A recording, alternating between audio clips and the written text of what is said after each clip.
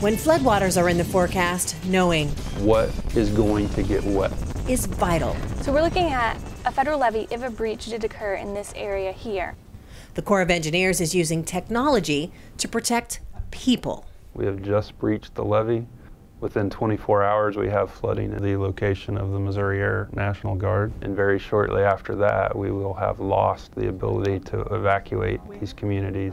This scenario is part of Corps of Engineers flood inundation maps. They show when the flood water is going to arrive, and they show how deep the water is going to get.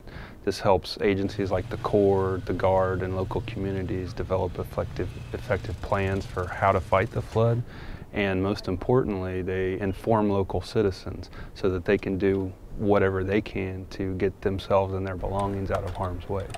Anyone with a computer can access this information. Using Google Earth, just type in an address or community. And it takes me straight to that location. The maps include geo-referenced photographs. Most of these photos are taken from a helicopter because that bird's eye view is so critical to getting a good feel for what's going on the ground. When historic water levels along the Missouri River headed towards Kansas City, this tool made a difference. These maps showed a projection or an estimate of which levees would overtop and which levees would likely hold. So that allowed the communities, through looking at these maps, to understand where to focus those efforts. The flood maps are based on weather predictions from the National Weather Service, and timing is key. Within a day, we could get information out to the public.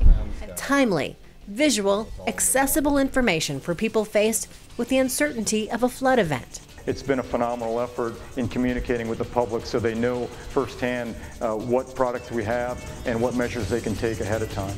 Mary Cochran, Kansas City, Missouri.